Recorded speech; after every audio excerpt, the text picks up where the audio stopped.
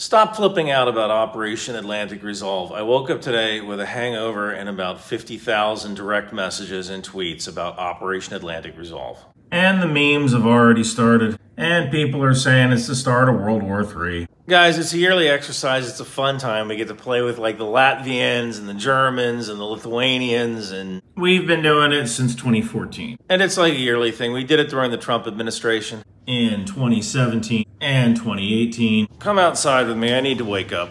And the reason they're using reservists, like the 286th Ordnance Company, isn't because we're going to fight World War III. It's because the Army has specialties in things like moving people by rail or logistics that they only keep in the reserves because they don't need them all that often. If you're my age or older, you probably remember REFORGER. No, not this REFORGER. This REFORGER. REFORGER was just an exercise on how fast we could return forces to Germany. This is just an exercise on the same thing, and we've been doing it since 2014.